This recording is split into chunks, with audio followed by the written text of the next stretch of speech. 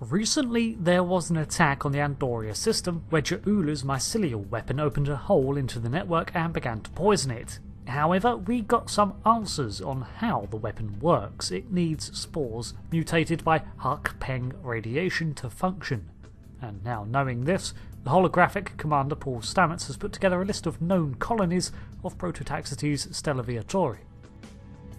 A research team is analyzing spore colonies in the Donatu system. Their facilities are on a small moon there, but it's practically defenseless. Considering recent events, the Alliance wants to change that, and soon. They want us to go to Donatu and deploy defense satellites in orbit around the moon. Hopefully that will discourage anyone looking to harass the researchers or steal the spores. These missions are a collection of patrols that can be undertaken repeatedly to earn rewards in Star Trek Online, and each one is centered around securing a known spore colony from Ja'ula, and I'm going to assume that they take place over around a week or so, considering all the travel that we have to do. In-game time is best ignored in MMOs.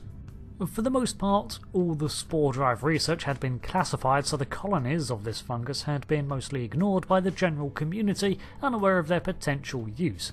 Now that has changed.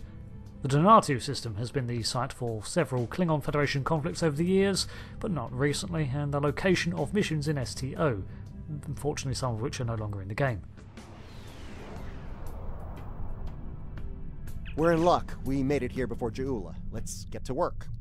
Starfleet is studying a spore colony on the planetoid ahead. It's a scientific research facility. No weapons, shields only.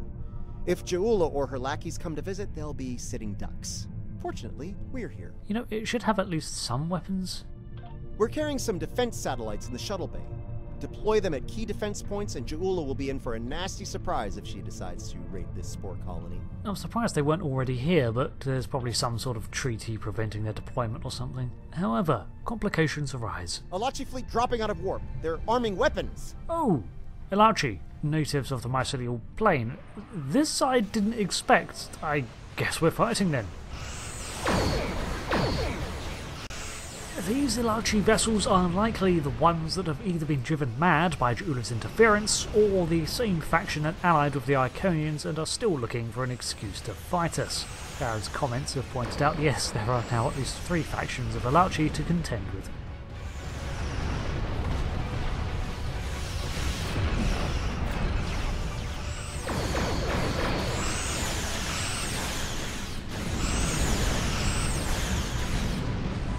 We take out the attacking Alachi ships and move in towards one of the moons of Donatu 5, where our research base is located. If we look carefully, we can see the artificial lights of a city structure on its surface.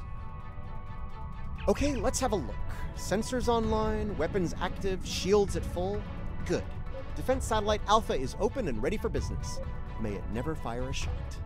We've got more work to do here. Let's get the next satellite in place. The defensive satellites are heavy phaser platforms and look as deadly as they are, with their red glow and sharp angles uncharacteristic of Federation design. We have a total of 4 of these satellites to deploy around the circumference of the moon, but throughout this mission Ilachi vessels warp in to attack us and we have to fend them off. Honestly, I feel kinda bad. House Mokai is the enemy, and these guys are pretty much just caught in the crossfire. Heads up! An Alachi fleet just dropped out of warp. Knew this was too good to be true. Let's get Satellite Gamma online while we can. I was afraid of this. More Alachi. The bonus is that the longer we are here, at least, the more satellites we've got deployed and armed on our side, and these heavy turrets are nothing to sniff at.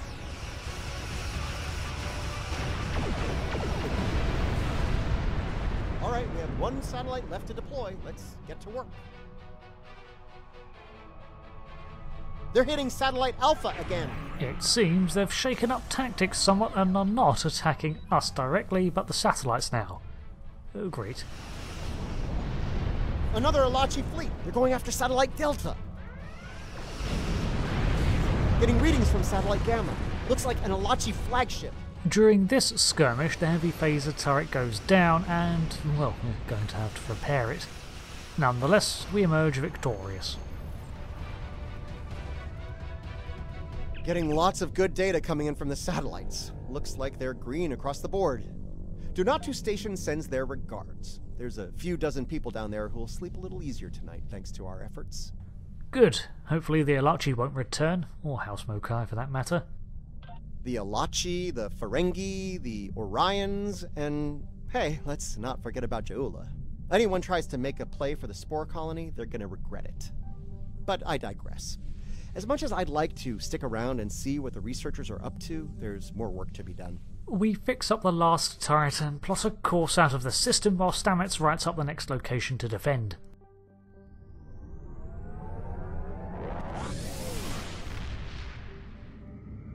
I'm picking up a distress signal from the Kern system. Kumarke's there with the Lukari research group. They were studying spore colonies in that system, but now I'm thinking they're fighting for their lives against House Mokai. We should give the Lukari a hand while we can. Well, this will be a good opportunity to check in on how the Lukari fleet is growing. Kumarke is hardly alone out here anymore. The Kern system is along the Klingon Federation border and home to a gas giant. It is around this planet, Kern 3, that we find our fellow explorer, in a spot of bother. Hi, Kumarke. You busy? I just thought I'd swing by. Good to see you, my friend. As you can see, I'm in the middle of a firefight once again. That said, I can't think of anyone I'd rather have at my side during such an ordeal. Ah, you seem to be holding out pretty well and you've got reinforcements with you, but I'm glad I got here in time. As am I. In spite of our mission being scientific in nature, the rogue Klingons attacked us all the same. I suppose they thought we'd be easy prey. I'm happy to say their logic was tragically flawed. Lukari tech is pretty advanced. We can ponder their motivations further once the shooting stops. For now, I believe we should focus our attention on putting a stop to their attack. You read my mind. Also, is that a rift over there? Yeah, we're going to have to take care of that too at some point, I guess. So, during the battle, we fight alongside the Rescava, the first Lukari vessel, made with exploration and scientific endeavour in mind, and captained by Kumarke. Pretty much to the Lukari as the Enterprise is to the Federation. However, it is joined by 4 other Lukari vessels, the Nakam class LSS Jalit, with its circular shape looking like a Federation saucer section or classic UFO design with the telltale neon glow of Lukari energy patterns. The other 2 are Dranur class scout ships which are currently caught in the rift. More on them in a minute. We did it. Sensors are clear, for the moment. I'm afraid I have some bad news, however. Oh, let me guess, it's got something to do with that big Ripley rift. 2 of our ships were studying the nearby rift into the mycelial network when the Klingons attacked. While I'm still showing them on sensors, they're not responding to our hails. I fear they're in danger. Not responding to your hails, eh? They'll respond to this one, I'm sorry. You patch up your ships, I'll go check them out. That rift's unstable. We need to hurry, or those ships won't make it. Klingon vessels are warping into your position. We fend off more House Mokai vessels while we spot the 2 stuck Lukari ships, their crescent hulls buffeted by subspace currents. Thank you for coming to our aid. Some sort of energy surge erupted from the rift and hit us. We lost main power, sensors, everything. If you arrived a few minutes later, it would have been over for all of us. Needless to say, any assistance you can offer us now will be greatly appreciated. Stand by, Captain. We've detected the problem with your engines. We'll get that repaired ASAP. You should be able to fly out of there under your own power. Truly the blessings of Lukar are upon us this day. Thank you. Our sister ship was hit by the energy surge as well. I will not abandon the Voot or her crew before returning to safety. Well, that's convenient, because I wasn't going to ask you to. Don't worry, we'll see to them next too. Let's go. Our systems are coming back online nicely. My thanks to you and your crew. At the risk of looking impatient, may I suggest we move to safer surroundings? There's no telling when this rift will surge once more, and then all 3 of our ships will be stuck like Gretloons in a snare strip. Yes, I know exactly what those are. Under the circumstances, I think it'd be a good idea to use what we've learned so far and close the rift up while we can. The longer it stays open, the more chances we have of pissing off the Alachi, or the Jasep, or a roving tardigrade. You see where I'm going with this? You are a sarky bastard, aren't you? If you feel that's for the best, well, so be it. We'll watch your back. while you make that happen. This should take just a moment. We've still got the readings from our last events, and this all looks very similar. That's one less rift to worry about. Let's regroup with Kumarke. However, before we can, more bad news. Bad news, I'm afraid. Klingons are approaching our position. The Klingons have a new trick to deploy, it seems, an alteration to their Klingon computer code from the 23rd century perhaps, but it is rather annoying in that it infiltrates your computer system and forces you into full impulse while disabling your turn rate, so you end up jetting out of combat. Let's deal with the stragglers, shall we?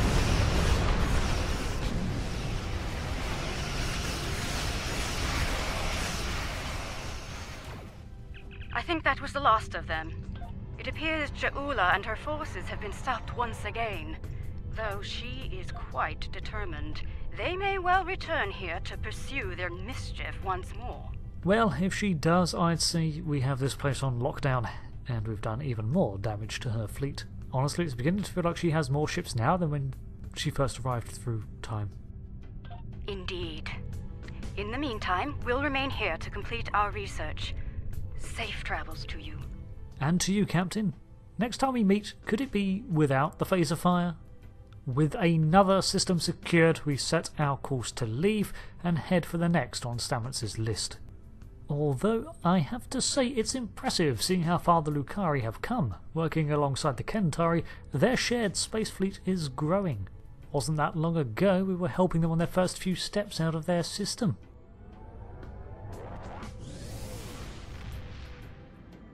Starfleet's been reading a lot of Klingon ships operating near the Briar Patch. Normally, I wouldn't be too concerned, but there's a Spore colony in there. If any of those Klingon ships belong to House Mokai, then Ja'ula might have a harvesting operation in there too. Dangerous as it is, I think we need to go see what's going on inside the Briar Patch. This one is a little different. Whereas the last two had us securing two sites we knew of against House Mokai, this time we suspect we're going to be ousting her forces from one. The Briar Patch is the location of the Baku homeworld and a hazardous collection of radiation and unstable gas pockets. Not a great place. However, it was also the location of a prison colony owned by the Sonar and used to house Klingon prisoners by agreement. Around half a year ago, we busted Martok out of there. I'm picking up signals from automated harvester units. It's Mokai Tech. They're processing spores here. Looks like they've placed the harvesters on several asteroids. We need to shut those down, now. Must have been hidden by the interference. I'm picking up a lot of Metreon gas pockets out there, too. If we get into a fight, watch your fire around them. One hit can set one of them off, and the resulting explosion could be deadly, even to a starship. Oh, I only know that too well. I'm betting the Mokai will come after us after we take out their tech. Stay sharp. To begin with, we can pass over the majority of these dense clouds just to be safe, but soon we detect the harvester right in the thick of the Metreon gases, and we'll have to descend. Shutting that thing down will be easy enough, but I'm concerned about the radiation it's been emitting into the spores. I'd like to neutralize that before taking the harvester tech offline, if you don't mind. Letting it linger could lead to serious side effects within the mycelial network. So, following these specialists' advice, we neutralise the radiation before disabling the harvester. The complexity and understanding of this task is relayed to us via a rather annoying minigame. Watch it! Mokai attack ships just dropped out of hope! Well, first things first, let's get out of this Metreon pocket. We engage the enemy ships in battle, and as with the last few times we have battled in the Briar Patch, we keep an eye out on the Metreon pockets for our sake, as well as seeing if we can ignite any that the Klingon vessels fly into. Hate to say I told you so, but I did, and here we are. House Mokai knows we're here, and it won't be long before we have more of them to deal with. We better get to the next harvester and shut it down fast. Yes, numerous explosions do have a tendency to destroy the element of surprise. I'm not sorry. That was fast. Predictable, but fast. Sensors are clear for now. Let's deal with that harvester.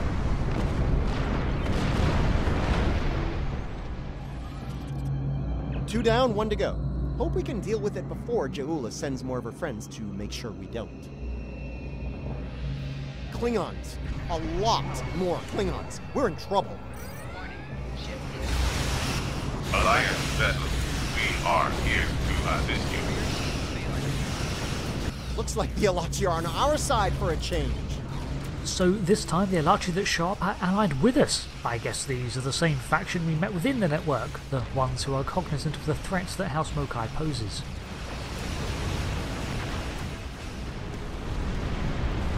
The threat has diminished for now. All clear. Let's shut down the last harvester before the Alachi get nervous.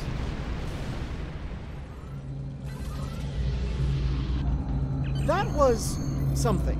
Still debating whether it was terrifying or gratifying or both, but it was something.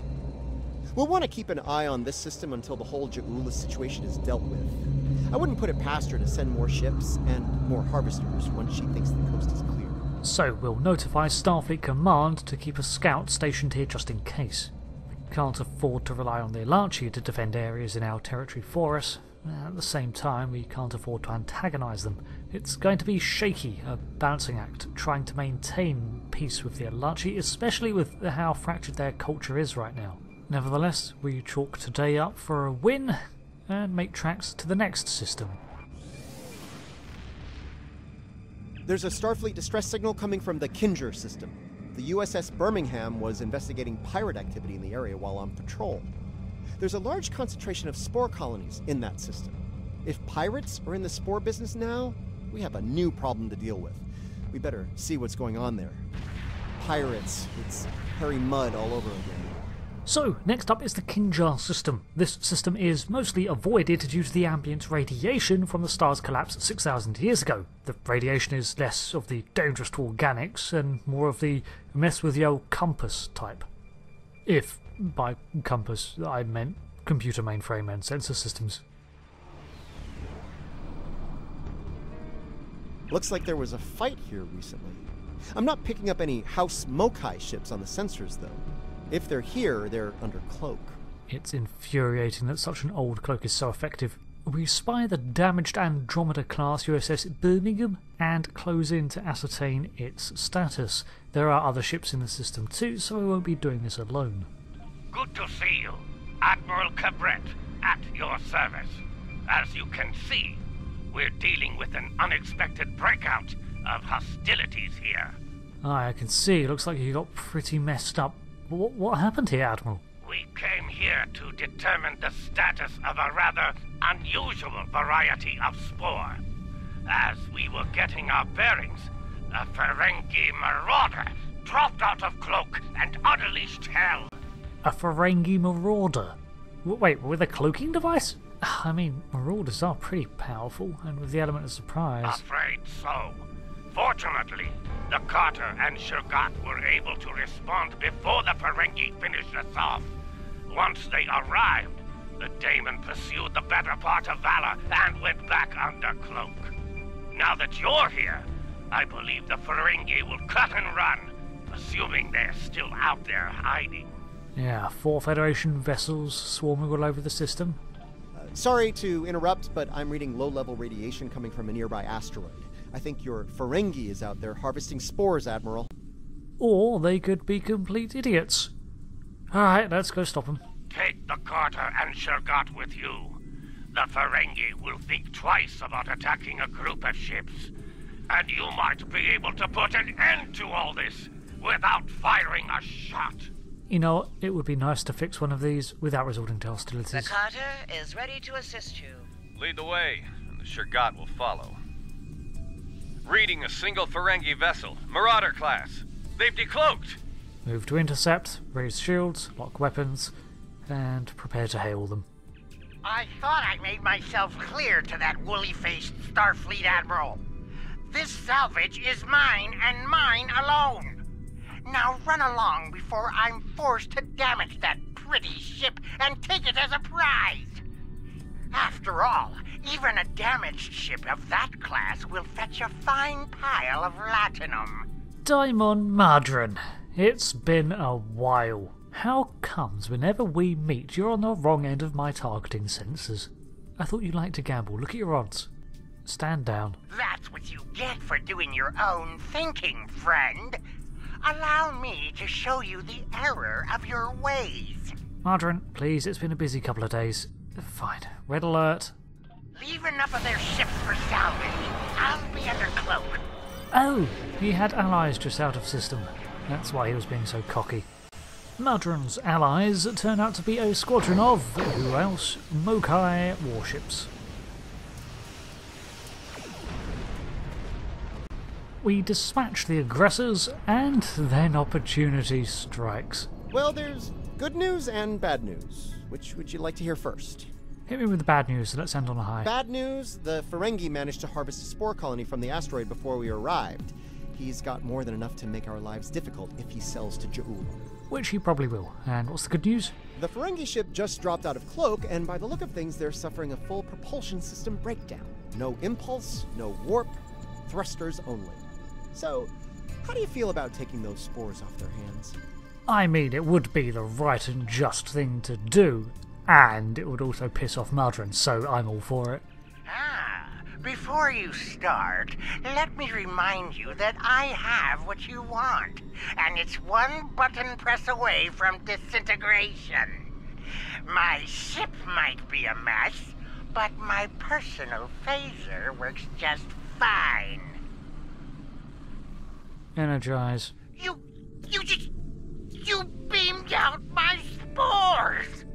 Not one, not some, but all my spores! I'm ruined! Oh, I don't suppose you're interested in a very promising business opportunity on Risa? Beachfront property? Mudron, you're under arrest. We've got company, angry company. They're targeting us and the Ferengi. Oh, for Hale them? The spores, Mudron! Hand them over and you'll face. You treacherous! It gets worse. I won't tell the Gorn we have the spores if you don't. Oh no, unfortunately, we need to keep the Ferengi alive. We successfully drive off the Gorn. The nerve of some people! Do they not know the 16th rule of acquisition? A deal is a deal! Ah, but you're not a barbarian like those... Never mind. You've got class, I can tell. Oh, thank you, Mudron. It's glad to be acknowledged. You're still under arrest. Now, don't be so hasty, my classy, well-armed friend. Before you haul me off, let me tempt you with a one-of-a-kind offer. That Rysian timeshare I mentioned earlier, plus a full barrel of Tranya. 2386 vintage. That's easily worth my weight in latinum. Well, I don't like Tranya. Helm, move us into tractor beam range. Ops, grab him. Let's tow him out of here. Oh, I have a tunic worn by James T. Kirk. Mint condition. No rips. Then I doubt it was his. The Birmingham is ready for action. And not a moment too soon. It looks like Mudron's treacherous friends are coming back for a rematch. Right, I'm seeing them closing in too. Prepare to repel them. I can honestly say I had nothing to do with these ships coming to kill us. They're doing it all on their own. You aren't going to let them kill me, are you? I'm helpless. You have to protect me. Shut up, sit tight, and hope that a stray photon doesn't hit you. I'll feed your corpses for my hatchling. They're down to a few ships. Keep up the pressure. Eventually, we managed to repel the Gorn pirates. Well fought indeed. They'll think twice about coming after us again. I'll let Alliance Command know what happened here today. If Ja'ula or any of Mudron's friends try to harvest the spores in this system, we'll make sure they have a nice welcoming party waiting for them. Excellent, and I presume I can leave Mudron with you? Mudron's on his way to a Federation holding facility. We will make sure he faces justice for what he's done here today. Rest assured. Your work is done here. We'll take care of the wrap-up. Cabret, out. So, it appears that Madron was attempting to harvest his own corrupted spores in order to sell them to Ja'ula's House Mokai. As to why there are pirates involved, well, maybe Ja'ula has found allies? Goodness knows she's not finding them amongst the Empire. The Klingons think House Mokai forces are up to something in the Imaga system. I understand there was a problem with a planet killer in that system a while back. Interesting. Oh, where was I? Right, Imaga. In addition to a lot of debris and the ruins of this planet killer, there are spore colonies there. And House Mokai is probably harvesting them, so we should put a stop to that real soon. Imaga? Oh, that's been a turbulent system for a long time. In the 23rd century, the sonar seized it and had to be driven out, but in 2409, the Klingon Bavat attempted to utilize a doomsday machine, a planet killer, against the Federation, and in the process destroyed the primary planet of the system. That was 2 years ago, in-game, and episode 13 of the story series. This burnt-out cinder is all that remains of the planet, still flaking and hot to this day as it continues to degrade, while the irradiated ruins of the Doomsday Machine itself drift among the debris field. Getting some unusual readings from the spore colonies in this system. They're mutating at an accelerated rate, absorbing and emitting some nasty radiation as they do so.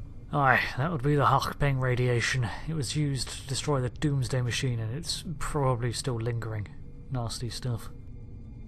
Right, well, the spores are growing on the debris of this Doomsday Machine, which is where all of that radiation is coming from. This is a problem. The radiation is bleeding into the mycelial network through the spores. It'll cause serious damage if we don't deal with it soon. Well, that's why you're here. Recommendations? Hate to say it, but we need to cull the mutated spore colonies before the damage to the network is too great to reverse. Well, I understand. At least that'll be one less place to keep an eye on when we're done here. We do not want to get hit by those radiation pulses. Trust me. We can see the rhythmic bursts of intense radiation from the ruins, and we'll have to time our purging of the spores with the lull in the radiation before it peaks and damages us. Unsurprisingly, however, House Mokai ships decloak and attack us while we're in the system. Fortunately, they get caught by the initial radiation blast. With most of the ships severely crippled by the radiation, the last one appears to crash into an asteroid where we help it to its end. So, for reference, this is how much damage it does. I got a little too close and thought I'd document it anyway.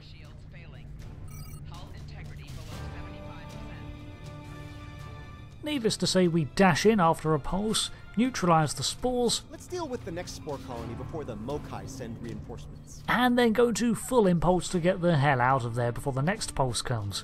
Stamets' prediction of more Mokai ships comes true, and we're going to have to deal with them before we can attempt to disable the next cluster of spores. I don't want to risk being hit by that radiation whilst in combat. Destroy these fools and take back what is rightfully ours! Comply! This time, when more Mokai ships arrive, Ja'ula is with them, the IKS Okar. We will rid the stars of these honorless rebels for the Empire! However, the Klingon Empire is at hand to help. Yeah, the newest Klingon arrivals are on our side. Oh, right, yeah, of course. No, most of the Klingons in this century are actually allied with the Federation. To a pretty hefty extent. This is probably your first time meeting them, though, Stamets. We will fight another day! And as usual, Ja'ula cuts and runs. Much to the jubilations of Captain Corrin and the IKS Bortescu. The rebels are breaking! Let us dispose of this Bachtar and be done with it!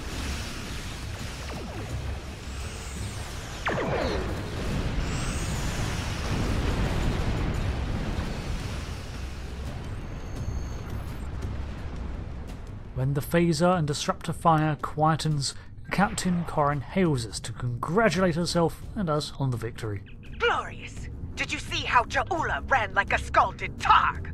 She is not Klingon, and a disgrace to the memory of her honorable brother. We shall remain vigilant. If the coward Ja'ula shows her hideous face here again, I will finish what we started here this day. I will send her, screaming, to the gates of Grethor. And I'll be there holding them open for you. Not that you couldn't hold your own door. I'm not saying this isn't an analogy for me getting... I'm going to shut up. Is it me, or do most forms of Klingon justice ultimately end with screaming in Grethor? You know, never mind. I think I know the answer to that. Look, as long as House Mokai isn't polluting and destroying the mycelial network, I'm good. Then mission accomplished. That was the last location on your list. For today, at least. Great.